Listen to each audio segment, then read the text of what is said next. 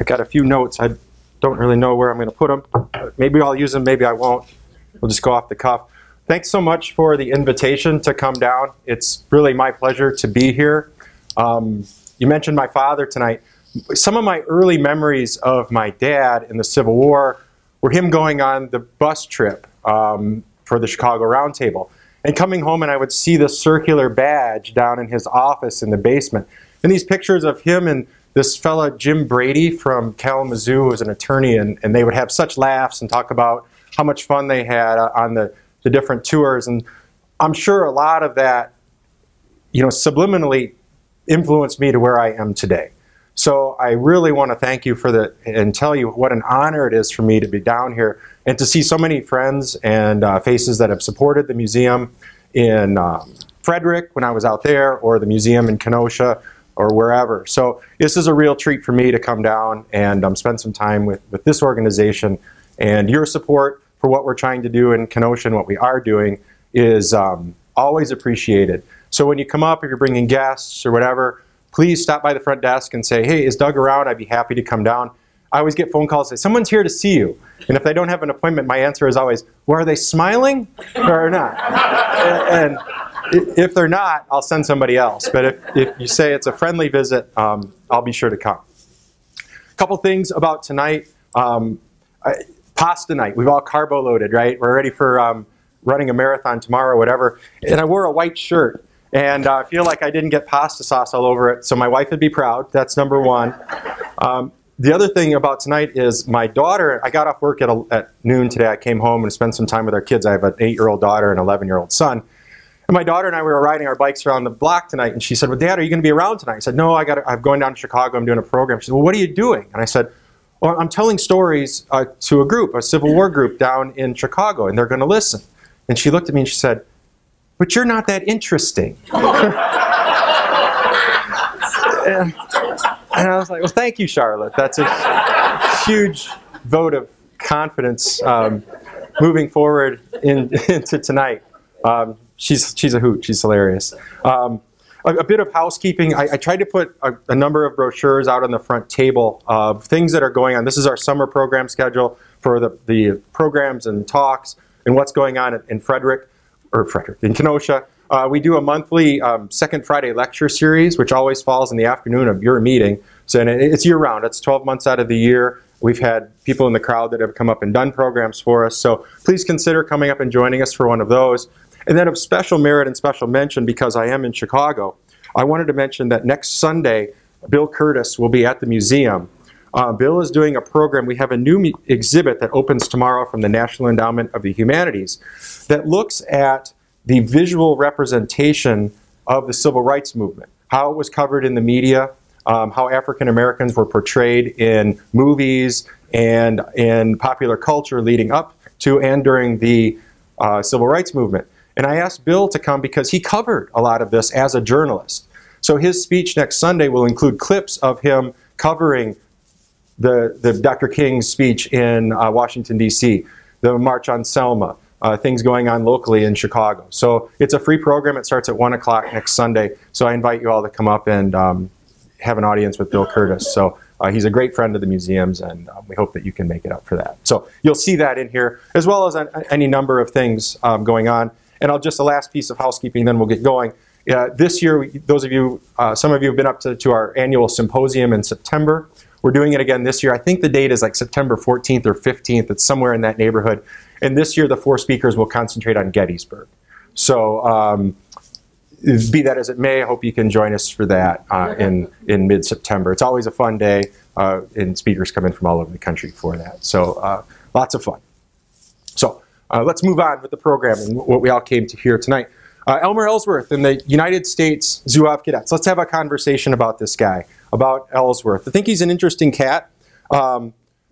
Personally, for me, he's very interesting in that when I worked at the Air and Space Museum, my wife and I, when we were renting, before we bought a house in Northern Virginia, we lived in Alexandria. And Holly worked for the city of Alexandria. And her office was right across King Street from where the Marshall House used to be. Those of you who've been out there recently know that the Marshall House, the building, no longer exists, but it is a hotel on the same spot that Marshall House used to be.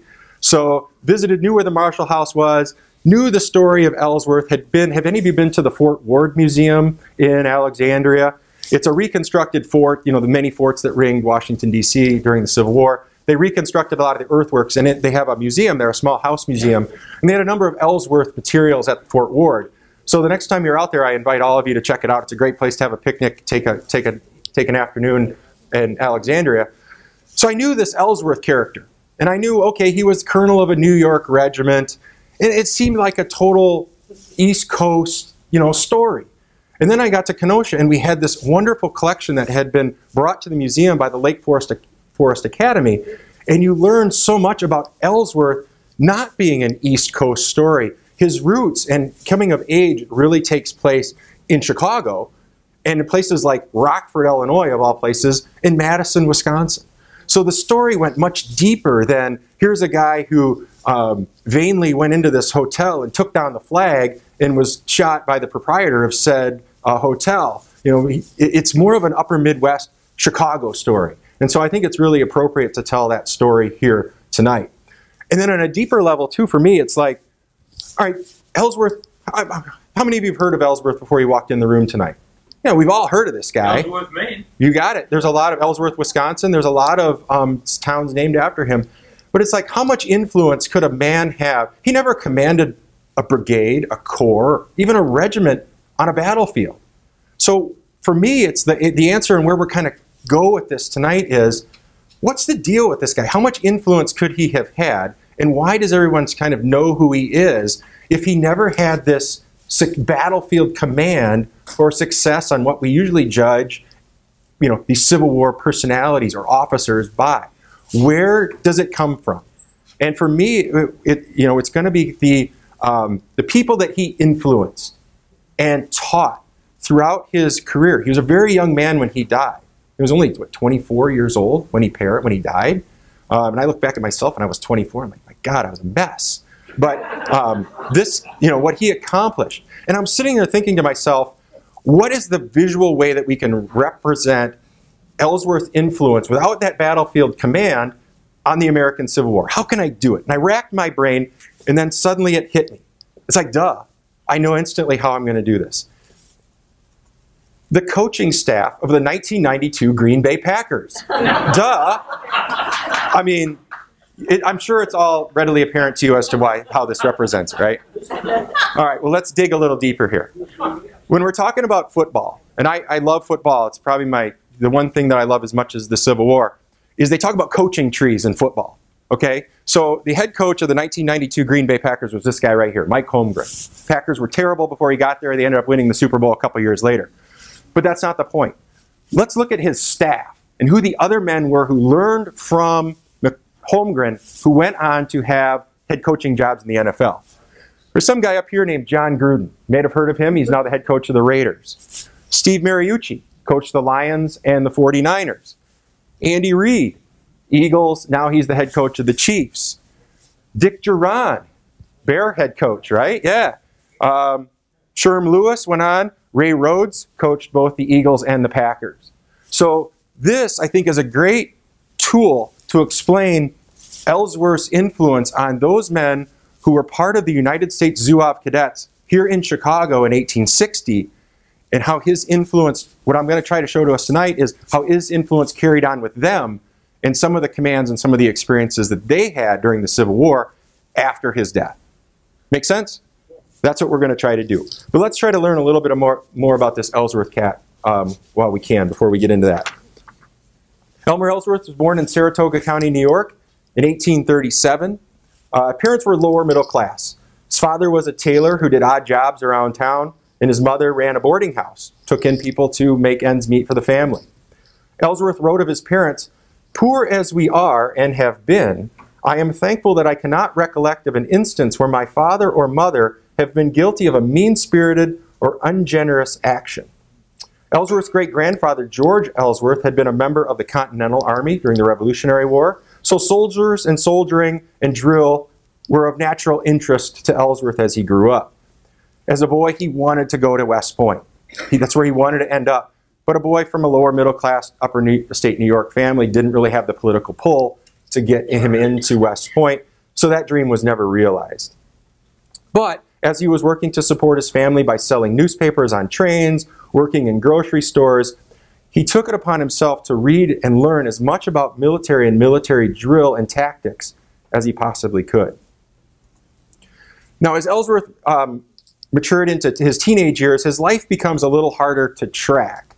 One account in a Kenosha newspaper of all places in 1917, Kenosha Evening, whatever, News, Kenosha, Wisconsin, Monday, July 30th, 1917, present mirrors scenes of past. This is a newspaper article that was published, and it's a letter by a guy by the name of Charles Goff writing to Frank Lyman, talking about how he knew Elmer Ellsworth when he was living in Kenosha in 1853. And they were at the same boarding house together in Kenosha. Now, my boss, Dan Joyce, went through and traced all the places that Goff mentions in this article, and they check out. They're legit.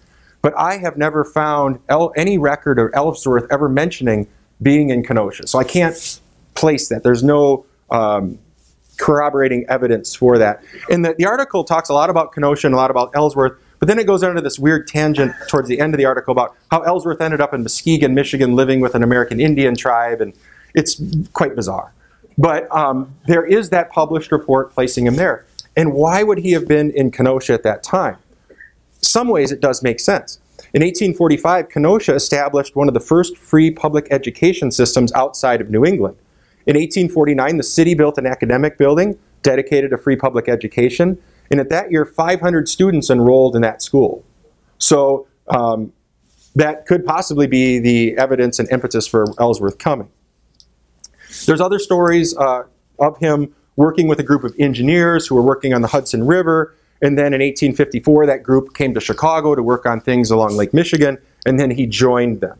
So those are some of the things I haven't been able to prove or disprove about him, and maybe he might have been here in the area.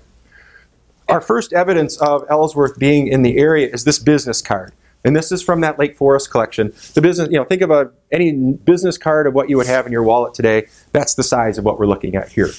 And it's his first entry into business here in town. Devereaux, Ellsworth and Company, they're basically a patent soliciting business. And this guy, Devereaux, Arthur Devereaux is a very interesting person in his own right. His father was a citizen of considerable prominence in Massachusetts. He served as the adjutant general of the Massachusetts and captain of the Salem Light Infantry, one of those pre-war militia companies. From its beginning in 1834, Arthur followed in his father's footsteps, was captain of the same militia company in 1860 when Ellsworth brought the Zouave cadets to Boston. And then Devereaux later served in the Civil War as captain with the 8th Massachusetts and colonel of the 19th Massachusetts. Some of you may recognize those regiments in your battlefield travels.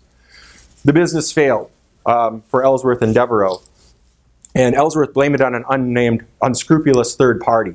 And basically he lost all his investment. The money the little bit of seed money that he brought with him to Chicago was gone, and he was hurting financially. And that's the way it's going to be for Ellsworth all the way to his death. Never had 2 quarters in his pocket to scratch together, really. And that was really the first time. But during this time in Chicago, we see him still engaged in the study of military affairs and drills. He always felt like, and this is a direct quote from Ellsworth, that God had made him a soldier, and that any occupation not connected to the military seemed unfulfilling. He studied and mastered the 2 leading tactical manuals of the time, William Hardee's Rifle and Light Infantry Tactics and Winfield Scott's Infantry Tactics.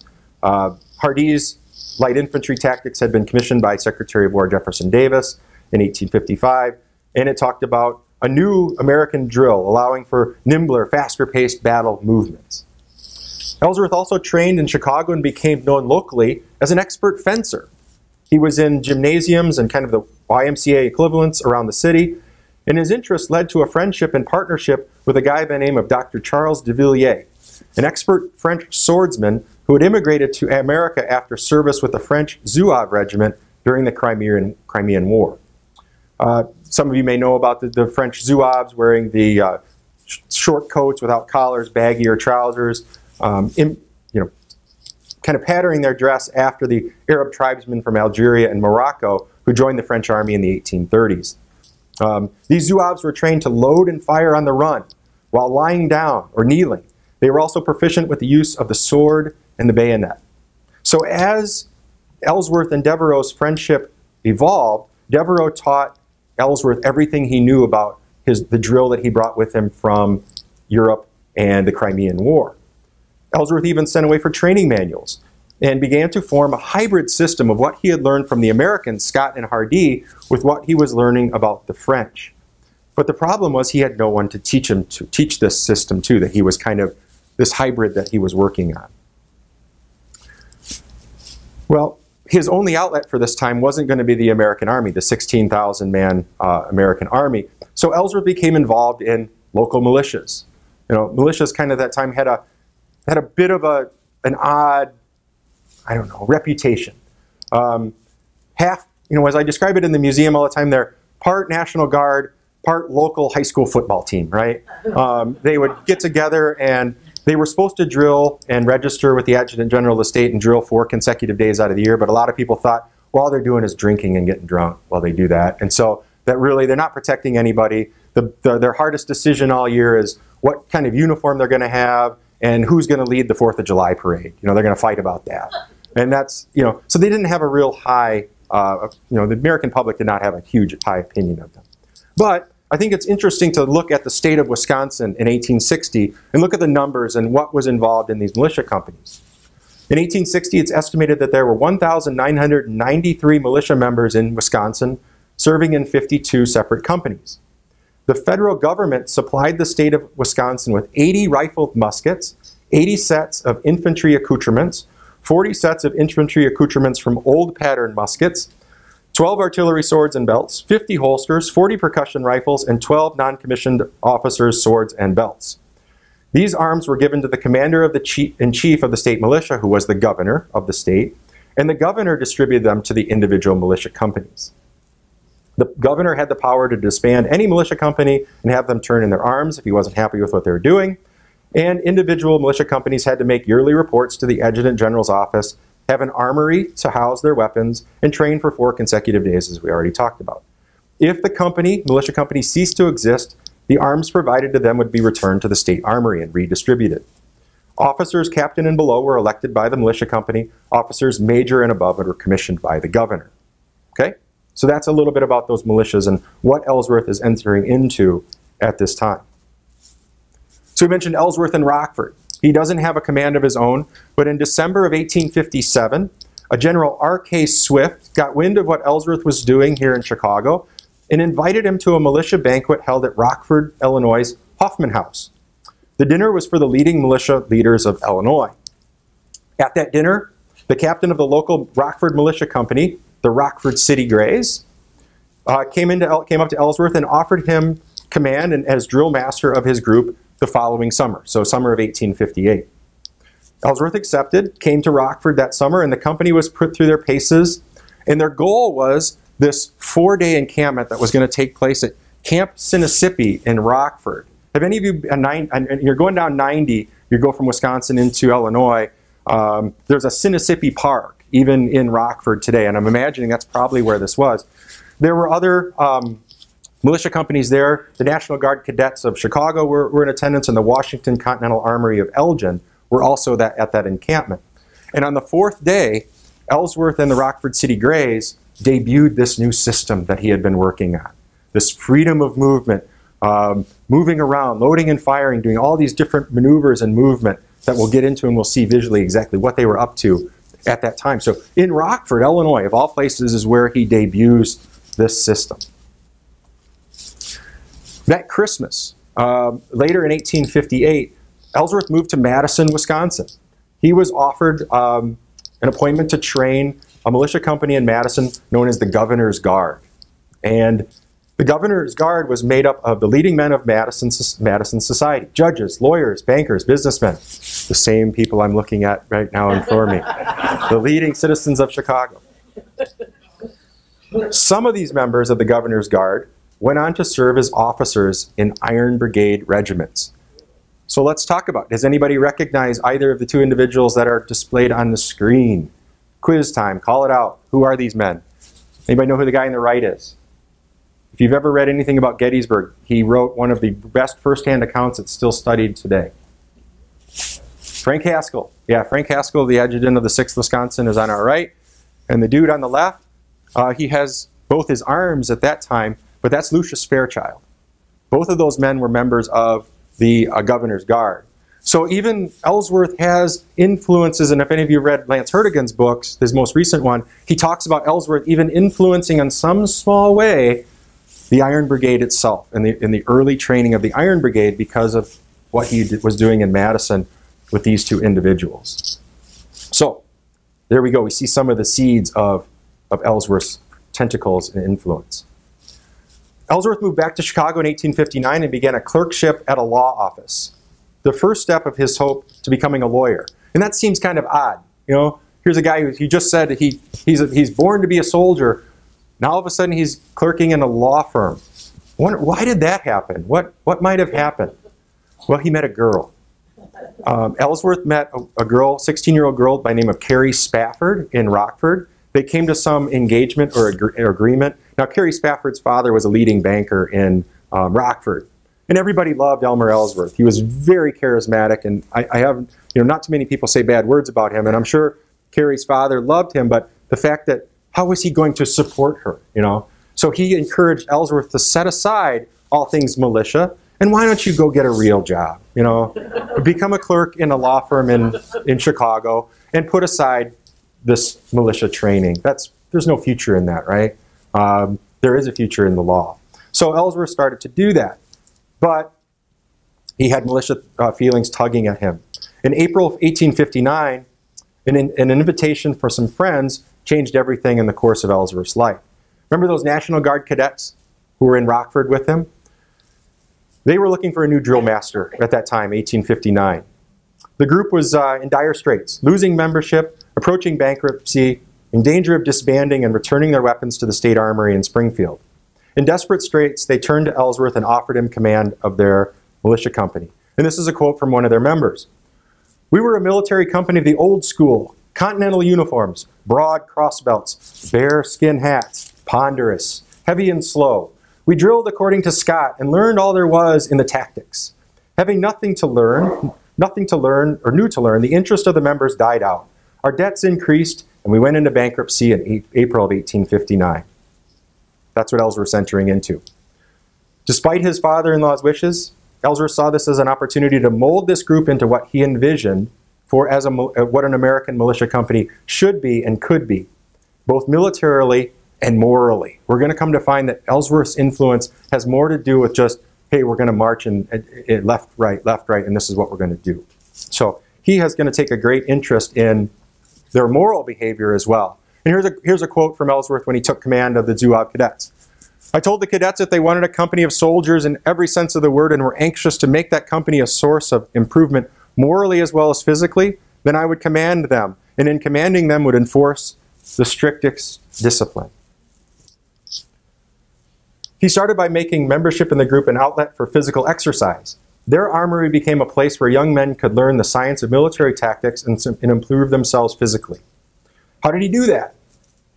He removed all the distractions and objections usually leveled against the American militia companies. He placed restrictions on members in regards to drinking, gambling, foul language. Couldn't go to a billiards hall anymore. Ellsworth already had nothing against the game, but he said it was kind of like a gateway into other bad things. And you were not allowed to go to houses of ill fame anymore. He created a reading room and other less morally objectionable activities for the members to engage in. So there you see some of his guidelines for the USZC, or the National Guard cadets as they were formerly known. Other things from the collection that are evidence of this effort. Cadets Gymnasium, good until July 1860. It's kind of like a Y card, right? Gets you into the armory. You can come hang out with the cadets. Cadets Terpsichorean Club. Managers, Colonel E.E. Ellsworth, President. Other list, Terpsichorean is like a dance club. So there's the dance club there. So he's efforting all of these things to improve their moral standing. They also kind of had a thing where if one member lost his position, It was incumbent on the others to help this person financially until they found a new job. So it became a real fraternity as well for the men. The men of the company took to the new discipline and training, and the results were pretty immediate. The first public appearance of the newly named United States Zouave cadets was the annual Chicago 4th of July parade. The company was to parade in front of the entire city as well as the mayor and city council, then present a public demonstration of their new drill outside the Tremont House. It was a grand success, and Ellsworth wrote to Carrie Spafford, quote, "The glorious 4th is past. The enclosed articles cut from the Chicago newspapers will show you the result of the cadets' drill. It was a grand triumph, I assure you. One continual round of applause and cheering from the time we commenced the drill until we ceased." The next great triumph for the Zouave cadets occurred on September 15, 1859. The United States Agricultural Society was hosting a fair in Chicago with an open militia company competition on the grounds. The winner of the competition would be crowned national champion and receive a standard of colors worth $500.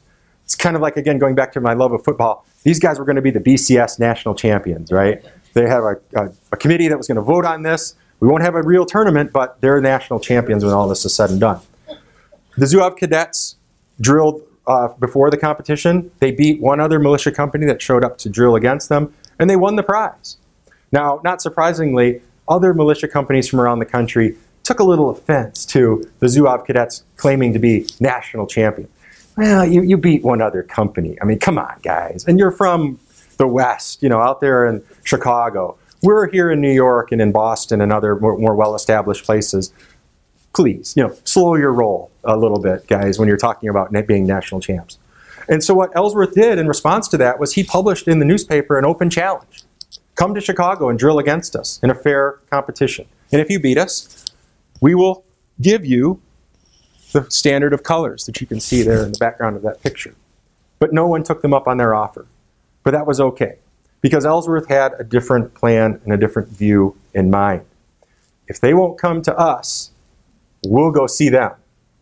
His plans were to organize a 20-city tour, leaving from Chicago in summer of 1860, and go out and drill against these militia companies of the Northeast, and Pennsylvania, Ohio, St. Louis, and then come back to Chicago. So this is the big summer tour that he's planning. Now remember, Ellsworth has no money. He has to fundraise for all this. He's training the men. They're booking it, you know, putting together a tour. He's got to secure rail travel for these men. He's got a lot on his plate. So he's doing all of this to arrange for this tour in the summer of 1860. It takes off and leaves from Chicago in July 2nd. And the men had trained before then a full 6 months before they were to leave.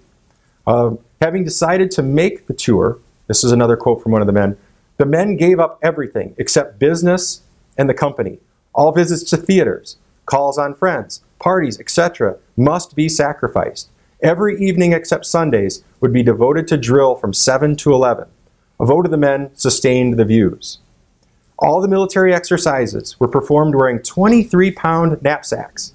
Part of the athletic portion of the drill used horizontal bars, ladders, and other gymnastic equipment. Many of those not willing to endure the discipline and rigors of the training dropped out. So that's what they're up to, you know, training for this tour. The tour is kind of delayed a little bit. Ellsworth had a younger brother, Charlie, who came from Mechanicsville, New York, and moved to Chicago to train with him. And Charlie died of disease that July. So Ellsworth accompanied his body back to New York State, buried his brother, and then returned, and then the tour got underway.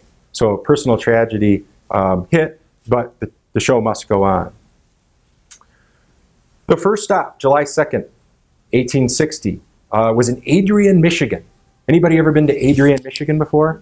I have. At Kalamazoo, we used to play them every year in football. Adrian College, the Bulldogs, I hated those guys. Cheap shot artists. Of course, anybody who was in present company excluded. Adrian, Michigan was the first stop. Detroit was number 2. This was what accompanied the men, the 50 men who went on the tour. A band of 15 pieces to accompany the U.S. Zouave cadets, known as the Light Guard Band. A total of 50 Zouaves with the average age of 22, would bear the sacrifices in training and go along. Each man would bring with him 3 uniforms, one full dress of buff and blue, one chassé de, I can't say this, Vincennes uniform of the blue and red, and one of the brilliant, loose Zouave drill uniforms. Ellsworth also made it clear that the pledge of temperance and good behavior would continue on the tour, and he said, this is a quote, "By the Eternal, the first man who violates his pledge shall be stripped of his uniform and sent back to Chicago in disgrace, so help me God." He only sent back one guy from Detroit, was sent back.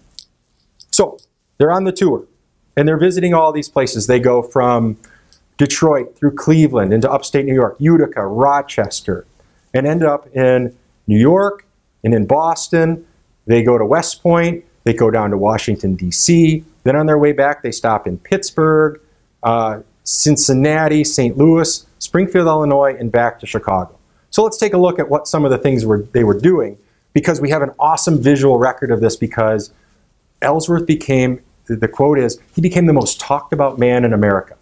The newspapers followed these young men wherever they went. And so there's a great visual record of some of these drills, particularly when they were in New York. So what were they doing? What were the eyewitnesses' accounts of some of the things they did that made this so appealing to everyone? The group came running to the drill in squads of 4. So athletic movement. Rapid, quick orders, executed accurately and promptly. Properly timed by the cadets with rapid movements and symmetry of motion. The men fired at will, fired by file, fired by platoon, fired all together. The men stacked arms, made human ladders and pyramids. They marched and formed different shapes, crosses, parallelograms, circles. They did a fire in advance drill. The front line fired, opened ranks. The rear guard charged forward with bayonets, faced open lines, fired, repeated. They parried and thrust with drills with fencing and bayonets, swords. They loaded and fired while lying on their backs. They did something called the tap drill, exercises of the manual of drill done to the tap of the drum instead of verbal commands. And then the final, big grand finale was an all-out charge by the 50-man company. So this is, remember, this is before the days of cell phones, TV, and so it wasn't uncommon for 5, 10, 15,000 people to come out and view these young men, and particularly the ladies of those communities, to come out and view what was going on. So here's some other great images published in one of the pictorials, 1860, the men going through their paces. Here you can see our bayonet drill on top here. Down below, the squads of 4. Wearing the Zouave uniform. There's that, the squad where they would load and fire, the rear would come up in front. All kinds of great stuff. Very visually pleasing, very exciting. July 26, 1860, the group ended up at West Point and drilled in front of the Commandant of Cadets, William Hardee, and the highest-ranking general of the United States Army, Winfield Scott. The 2 men who literally wrote the books by which they were studying. I mean, could you imagine? These are not professionally trained soldiers. These are just kids, guys who were doing this on the side. And it was written by both of these men that they were very impressed by what they saw and what they did. August 4th, 1860, the group traveled to the White House for President Buchanan. And there's a long quote from President Buchanan praising what the Zouave cadets were doing and how dedicated they were. And as I said before, from Washington, the men made their return to the Midwest via Pittsburgh, Cincinnati, St. Louis, and Springfield, where a prairie lawyer by the name of Abraham Lincoln was said to have seen the drill in Springfield from the underneath of a shade tree in Springfield. So he was aware of Ellsworth and what was going on. The group returned to Chicago triumphantly later on in August.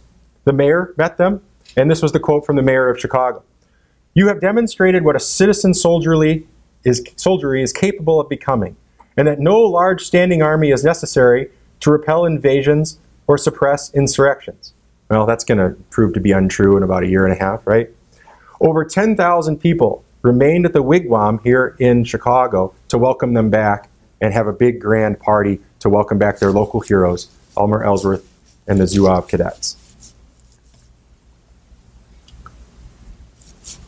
Ellsworth, after that, the group had one more drill, and then it kind of disbanded. I don't think you could keep up that effort of training for long. 6 months is maximum effort. Any group dynamic like that, I think would be hard to keep up, the energy behind it. Ellsworth traveled south. Lincoln invited him to clerk in his law office, and oh, by the way, there's this presidential election coming up in 1860, and we have evidence from local Central Illinois papers. My friend Mark Johnson, who works for the State Archives in Springfield, sent me newspaper articles of Ellsworth going out and campaigning for Lincoln in some of those battleground communities around Bloomington, Illinois, and Central Illinois. Because remember, Lincoln carried the northern Illinois state, the counties of northern Illinois. Douglas was the southern counties, and then the battleground would have been those central Illinois counties for the election of 1860. So Lincoln was no dummy. He sent Ellsworth out to campaign, trying to capitalize on some of his popularity. When Lincoln was elected, Ellsworth accompanied Lincoln to Washington, D.C. as personal bodyguard, and Lincoln got a government job for him and secured the job for him early on. When the war broke out, Ellsworth resigned that commission, and he traveled north to raise the 11th New York.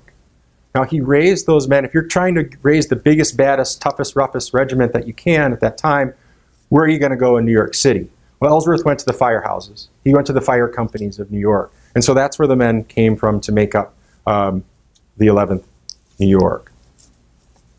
Now, let's talk about the tour of itself. Why was the tour so successful? Why did it capture the imagination? I think for 3 reasons. The Zouave system combined the great appeal of the precision of military drill with spectacular physical elements calculated to capture the imagination of the public. It was fun to watch. It was entertaining, colorful. The fact that they also stayed true to their original pledge of moral discipline and temperance, as far as the consumption of alcohol and liquor went, brought honor to the tour and renewed respect for the militia companies all over the country. And then you can't deny the force of Ellsworth's personality. Lincoln called him the greatest little man he'd ever met. He was only about 5'3", 5'4", short man. But he had charisma, leadership, enthusiasm, knowledge. He had presence, right? I mean, I think we've all been part of either a team or a business or just any organization where someone kind of is just elevated and you follow them. But what about the military value of the tour? Was there any? Well, in the wake of the tour stops, many new Zouave-style militia units sprang up after the visit. In Albany, Salem, Massachusetts, Utica, all of those militia companies that came out to welcome the crew as they came into town, let them stay at their armory. After they saw what Ellsworth had done, they wanted to train like the Zouaves. So they became Zouave militia companies. And then of the 50 men that went on the tour with Ellsworth, 47 of them went on to serve in some capacity with the Union Army. 2 served with the Confederacy. Many of the men took the training that Ellsworth bestowed on them and became leaders amongst the regiments in their own Union Army companies or regiments. Therefore, the training and discipline that Ellsworth instilled in the United States Zouave cadets lived on beyond their own organization and infiltrated other regiments from the Union States, other Union states. Now, how are we doing on time? I have a few examples of some of these men that we can go through and talk about if you'd like me to carry on. If you want to get the hook and go and... Yeah. Okay, we'll carry on. Okay. So we all know the story of Ellsworth commanding the 11th New York. They were on the Maryland side of the river. Then on May 23rd, 1861, the 11th New York was sent to Alexandria, Virginia. They got off a transport boat on the Potomac River down at where... How many of you have been to Alexandria before? Kind of where King Street comes to an end there and the Potomac River. Great restaurant down there called Chadwick's. My wife and I had our first date there. It's a great place to go. Next time you're out there, go to Chadwick's. Not too far from where the Marshall House used to be. They were to secure the railroad station in Alexandria and cut the telegraph line. That was their mission. Ellsworth ended up taking a squad of 6 men into the Marshall House because of that Confederate banner, not the battle flag, but the first national flag. He brought it down. You know, people will tell you that Lincoln could see that flag from the White House. And it was such an affront that that's why Ellsworth did it. And Mary Lincoln was just appalled by seeing this flag. One time we were in Alexandria on the 4th of July. I'm not going to lie to you, we were having a few. And the 4th of July fireworks were going off over at the mall. And I struggled to see the fireworks from where we were on King Street. So to say that Lincoln could see that flag from the White House, I think is a bit of a stretch. I think it was a bit of a justification for why Ellsworth did it kind of after the fact. He's a 24-year-old guy. He's the most talked about man in America. And no goddamn flag is going to stop me from going up there on that. Ellsworth wouldn't have sworn. He swore off. Sorry, Elmer. He would have. That flag's coming down because I'm Elmer Ellsworth, and it's coming down. So we all know the story. He was shot by the proprietor, Mr. Jackson, who was in turn shot by Francis Brownell, Company A of the 11th New York. There's Brownell in his 11th New York uniform. I believe that uniform is at Manassas. If you go to the battlefield museum, you can see it there in the visitor's center. Picture of Brownell there. And there's the flag in question. I believe Greg Biggs actually gave me this photograph. It's in the State Museum, State Archives in New York. And it's so torn up because everybody wanted a relic of it. You see little snippets of it out there. And so that's why it ended up, historic preservation, people today, we don't save anything historic. Well, no one saved anything historic then either. They cut the flag up. So there's the story of Ellsworth. He died. His body was brought back and lie in state at the White House for several days. He's buried in Mechanicsville. There's a big monument to him up in his hometown of upstate New York. So great friends of Lincoln and the family. He used to go there to get his mail to the White House. You can read more about that later on. But there was an affinity with Ellsworth and the Lincoln family. So let's figure out where some of these men from the Zouave cadets ended up. I don't have all 47 of them, but I've bits and pieces. Sometimes I have an image, sometimes I don't. I've been able to find a few of these guys and where they served and what they were up to during the Civil War. George Fergus was one of them, first lieutenant, Company K. We'll start out with the 11th New York. The men who traveled to New York with Ellsworth, they became lieutenants, and they were mad about that. They thought they should have been of higher rank, and they complained and said, well, all the captains of the group are these firemen, and all they know to do is how to swear. And that's why they're captains. And so they complained about that a little bit. But all the men who were with Ellsworth became lieutenants in the 11th New York. George Fergus, Robert worked together to publish the Fergus Historical Series. Maybe some of you have heard that. 40 volumes and pamphlets on early Chicago, Illinois, and the history of the Northwest. The Fergus Historical Series comprised the most authoritative history of the early days of Chicago and the state. I don't know if any of you ever encountered that in your historic research, Bruce. Frank Yates, and these are all obviously post-war images. There was an article that I found that the men used to get together on a yearly basis, the Ellsworth Zouave cadets, and there was an article in one of the papers that I found that published their images. First Lieutenant, 11th New York, went on to serve with the 73rd New York, 18th New York Cavalry, moved back to Chicago, worked as a telegraph agent for the Board of Trade, and continued to teach fencing up until his death in 1922. Edwin Morton Coates, First Lieutenant. You can see there he went on to U.S. Regular Cavalry, had a long military career. He retired in 1900 from the U.S. Army and died September 14th, 1913 in Washington, D.C. Now, after Ellsworth's death, the 11th New York was at First Manassas, First Bull Run, and they didn't perform well, and they caught a lot of flack from the press. And after that, the regiment kind of faded away. And so what you end up seeing is a lot of those 11th New York men that were Ellsworth's buddies left the 11th New York. And a lot of them ended up serving with the 44th New York, the Ellsworth's Avengers, or the People's Ellsworth Regiment. My friend Ron Coddington in Military Images had an article about the 44th, and sometimes on the caps, you see the letters P-E-R on their hats, People's Ellsworth Regiment. And the idea was to get men from all of the counties of New York to represent Ellsworth and to carry his legacy on and serve with the 44th. So it only seems natural that some of these men who were buddies of his in Chicago would travel to New York and be part of this regiment. Now, where is there a very large and very conspicuous monument to the 44th New York on a very well-known battlefield?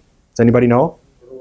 Yeah, little round type. It looks like a giant castle. You can walk up on it, on the second floor level of it, and look down. So next time you go to Gettysburg, take some time, go early in the morning, obviously, when it's not as crowded, but go up there and you can see this massive stone castle that was built to the 44th New York. So a little bit about the People's Ellsworth Regiment, the 44th. Colonel Stephen Stryker, he was First Lieutenant Company B of the 11th, ended up becoming Colonel of the 44th for a short time, resigned his commission July 4th of 1862, got back into the 18th New York Cavalry later on. Edward Knox, interesting character, Company A, 11th New York. He was with Ellsworth at the Marshall House. I think he was the first officer to see his body emerge from the hotel. He became lieutenant of Company I, 44th, promoted to captain, wounded twice, mustered out with the regiment October 11th, 1864. Came back to Illinois and served with the Illinois National Guard. Freeman Connor, interesting guy. Born in Exeter, New Hampshire, 1836. Moved to Chicago in 1858. First Lieutenant of the 11th New York. Captain Company D, the People's Ellsworth Regiment, August of 1861. Promoted to Lieutenant Colonel of the 44th New York on September 2nd, 1862. Wounded twice during his service. Now, the next slide is pretty cool.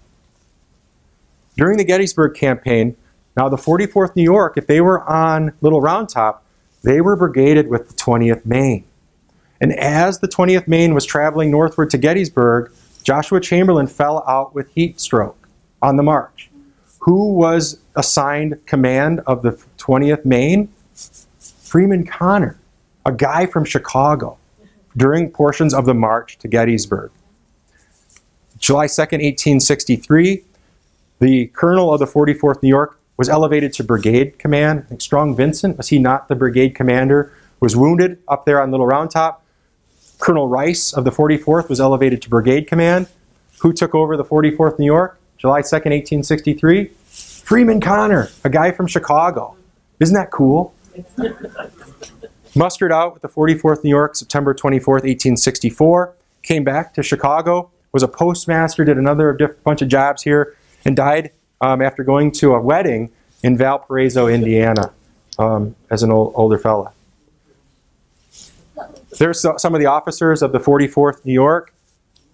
Connor there. I believe that's Knox, one of the other guys we talked about.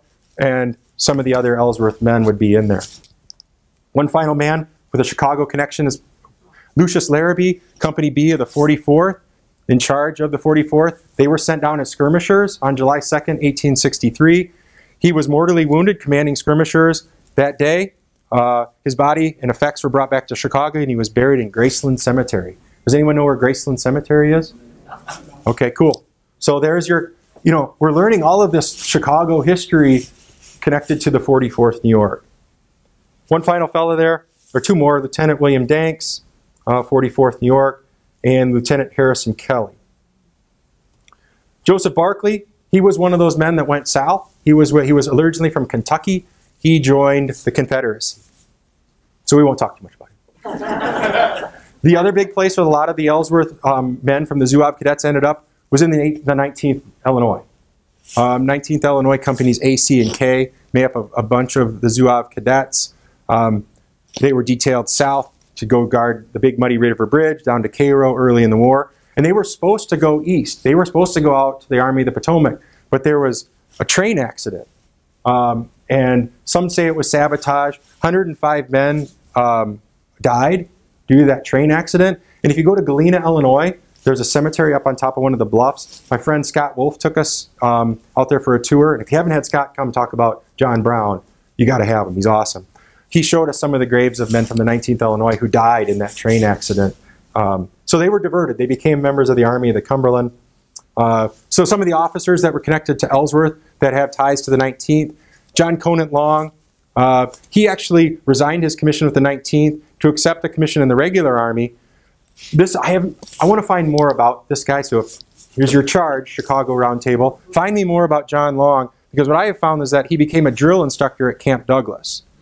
So again, imagine if he learned from Ellsworth, and then he was drill instructor at Camp Douglas. The influence then, that coaching tree as we move forward. Charles Shepley, Robert Weatherall, you can read for yourself. A couple other guys here, James R. Hayden, Captain Company A. Samuel Boone, First Lieutenant, Company D. James Claiborne, we have a picture of him. He was one of the men who came back for those reunions. Captain Company K of the 19th. And then an interesting fellow. Remember that picture of the 6 men in front of the standard of colors? The man on the far right, Joseph R. Scott. I saw our friend, you have a Stones River golf shirt on tonight. He was colonel of the 19th Illinois, mortally wounded in battle at Stones River, January 2nd, 1863. He lingered. He came back to Chicago, died of those wounds in July of 1863 back here in Chicago. So we have a cool image of Scott because he was lieutenant of the Zouave cadets along the trip. Hector Aiken, another great one. Beloit College, corporal in the Board of Trade. He became a officer with the 29th USCT, Company B. Mortally wounded at the crater. So Ellsworth, again, the men moving on. Dwight Laughlin, interesting character. We have two more to go. Dwight Laughlin, if the company of the Laughlin Powder Company comes and says they want to set up a factory in your town, don't let them do it. Okay? There was an explosion in 1886 at the Laughlin Rand warehouse in the Brighton Park neighborhood of Chicago. They made a move to Blue Island, and then they came north. They bought property in Kenosha County, which I think is kind of where you guys from Illinois all come and drop your money off in Kenosha County. At the outlets there on 94. It's near where the outlets are. And in 1911, there was a nighttime explosion at that factory that blew a 300-foot hole in the ground. Here's a man standing. You can't make it out. This picture's bad. It says, hole in ground, 300 feet by 150 feet from explosion at Pleasant Prairie, Wisconsin. Powder. Yeah, powder. Here's a dude standing in it. Here's the hole. That explosion. And then lastly, our friend Charles de Villiers, colonel of the 11th Ohio. Remember, he was our French guy, right? Spencer, taught Ellsworth everything about fencing. Captured by the Confederates July 17, 1861. Lore has it that he disguised himself as a blind old Frenchman and secured transport on a Confederate boat. And then when he got off the boat in Norfolk, Virginia, he took off his disguise and said, "Congratulations, gentlemen, you've just helped a Union officer escape to Union lines." Okay, whatever. We don't know that, but in one of the books, I think it's Tarnished Eagles, I'm sure some of you have read it. It talks about the court-martials of Union officers. There's a whole chapter on Charles de Villiers in that book. He was charged with 13 counts of conduct unbecoming an officer and a gentleman. He was like stealing things from the local populace in Virginia, which became West Virginia, selling cows back to the army for huge profit, insulting his officers and men, calling them all cowards in front of everybody else. Nobody liked him. So he was court-martialed and then kind of kicked out of the army. But there's a, I mean, look at this is the guy. If there's ever a guy who's an expert fencer, that's him, right? So that's de Villiers. And that's the story of Ellsworth. I hope we have a new appreciation. He wasn't just the guy who went up the stairs and took the flag down. I think, he didn't command on those battles, never commanded a regiment in battle. Never was a corps commander, or a brigade commander, or an army commander. Didn't have that opportunity. But, boy, you can see his influence throughout some big-time major league Union regiments throughout the rest of the war. Thanks so much for having me. It was a blast.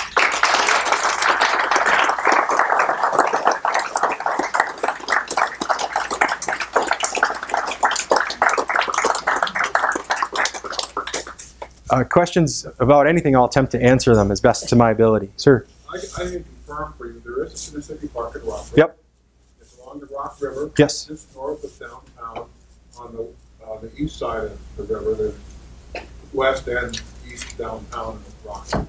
And it's still a very substantial hilly park, very nicely. You can see where the drilling would take place, but it's got bluffs and trees. Yeah. Up terrain. My question, what is... could you elaborate a little further on Lincoln and Ellsworth? How did you met him once in Nashville, and then how he ingratiated himself with the president? Right. I think a lot of it was, Lincoln was the consummate politician, right? I mean, he was running for president. He did not campaign himself. He sat in his office. Here's the Republic. You want to know what I stand for? Read the Republican platform. I don't know what more needs to be said. But he was savvy enough to know, here is this Ellsworth character, and boy, maybe he could go out and win some votes in some of these. I mean, he was not at the state capitol or in Bloomington. He was at these remote, out-of-the-way places. From the articles that Mark found for me in the newspapers in central Illinois at that time. So don't know really how to say this, but there was a book that came out a couple years ago kind of insinuating that Abraham Lincoln was homosexual. And part of that, one of the chapters is all about Ellsworth and how Lincoln kind of sent his handlers out to find Ellsworth and create this friendship with him. I think Ellsworth was a man of charisma, and Lincoln recognized that, and he saw his potential, and said he wanted to become an attorney, and maybe he thought, well, maybe I can help this guy out, and maybe he can help me out at the same time. And then after the election, Ellsworth ended up, he was there in Springfield during the election, and then accompanied Lincoln in February when he made that great speech at the back of the train car. He was with him from that all the way across to Washington, D.C. So there's some things in that chapter is a very interesting read, and I don't want to downplay it, but and I don't believe it personally, but it's kind of like, oh, okay, that's where this author's coming from with this take on it. The author recanted that before he died. Okay. Yeah, be that as it may, that's one of the theories. Jerry. Well, how did Ellsworth do with the Spafford girl? Oh, they never married. Sad tale. They had her letters are in the Illinois State Historical Library, so that their archive is down there. We have in our collection a Bible that belonged to her. It's engraved to her on the inside. And it was a classic high school romance. Ellsworth liked to draw. And on a lot of the artifacts that we have, he doodled on like his business cards. And one of them is this envelope, and he wrote, Carrie. And you can imagine, like, when I was in high school in my Trapper Keeper, I would write, Carrie, I love her, And that's basically what there's these interesting things. They never married. She ended up marrying another man after his death, They were still, betrothed. The agreement was still there at his death. But she went to school, I believe, in New England, because he was writing to her, and those letters still exist in Springfield. Sir, go ahead, from the UK. You mentioned that the Marshall House has been pulled down. Yeah. What's the name of the hotel? Is there a plaque? There is a plaque, yes, and it's very pro-Confederate, the plaque that I have seen. When I was out there, it was the Hotel Monaco, one of these like boutique-style deals. I'm not sure. It was a Holiday Inn for a while. Again, it's right on King Street, runs east-west. You pick up the metro at the far end of King Street. You walk all the way down. The GW Parkway, it's just east of the GW Parkway by about a couple blocks. It's on the south side of King Street. My wife worked at City Hall. She had a job where Alexandria had a couple of historic districts, and if you own a house in Old Town Alexandria and you want to make exterior changes, you have to get Board of Architectural Review approval. No vinyl siding, no vinyl windows, that kind of stuff. So my wife would accept those applications in and say, yeah, you have a chance to get past the Board of Architectural Review, or you might want to think about this. So that's where she worked. And so they have a big fountain right there, a plaza, and right across from that plaza is where the Marshall House used to be.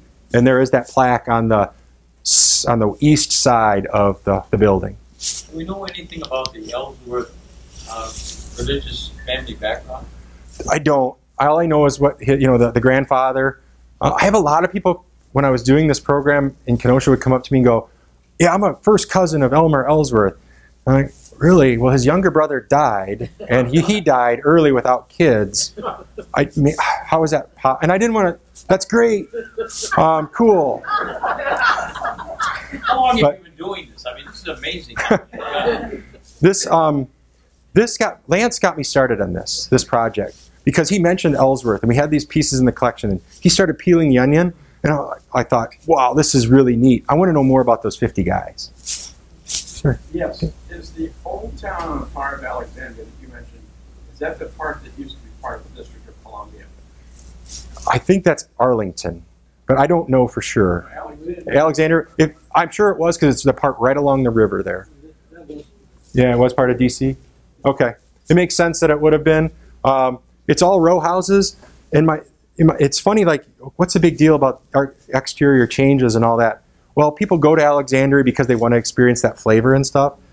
But if you live in one of those row houses, there may be 1,000 square feet. Last time I checked, there are upwards of 1.3, 1.4 million. And so you've got a lot of people with a lot of money and a lot of ego living there. So my wife had a hard job. Let's just say that. Bruce.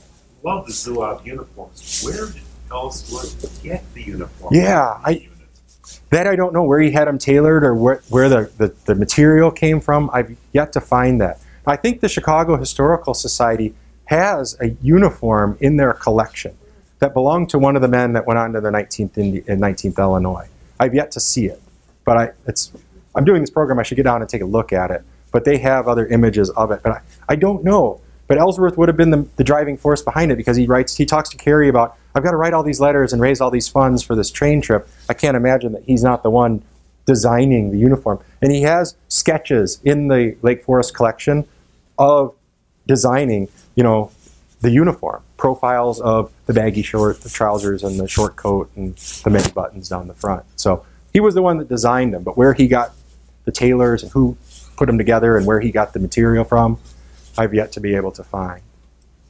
They had to raise their own funds. Yeah. Yeah.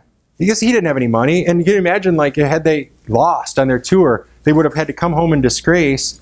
And how was he going to secure the money for that? And then how was he going to secure, when he boasted about bringing people to Chicago to drill against the unit, I'm not sure how he would have financed that either. But I think he had powerful people within the city that liked him and believed in his charisma. And I think they were funding, the kind of the silent partners. And that Secret Six, like you hear about with John Brown and others. This side of the room, anybody? Jerry, we'll go back to you then. Yeah, this is I'm kind of a Hans Haig fan. Yeah. And his youngest son, he named Elmer Ellsworth Haig. And he was born about 4 months before Elmer Ellsworth was killed. Yeah.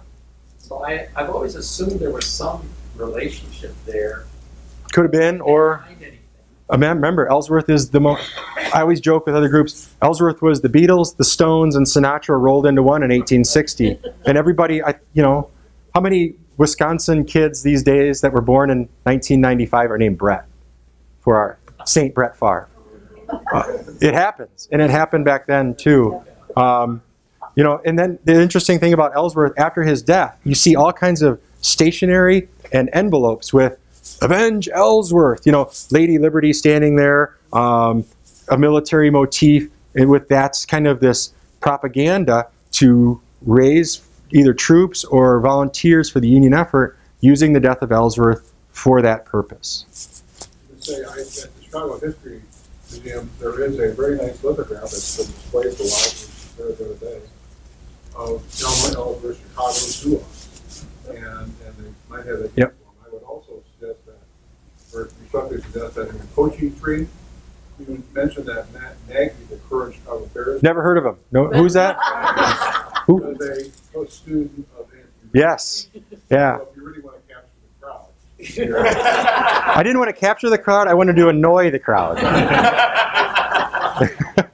My question is, how long do these uniforms last? Yeah, that's a great question. You see, like the People's Ellsworth guys, that one with the Zouave pants, they incorporated portions. I mean, there you see the 44th officers. They're not in Zouave dress, but come on. There is my first picture. There's one of them.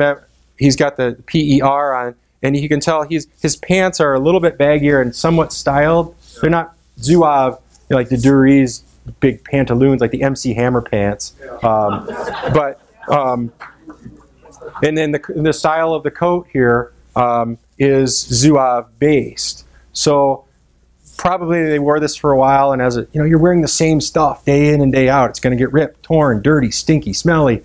And then they probably didn't have the cash to replace that, and so the federal government would give them the 9-button frock or the 4-button sack, and that's what they wore because this stuff had worn out. One more question, Steele? Go ahead, yeah.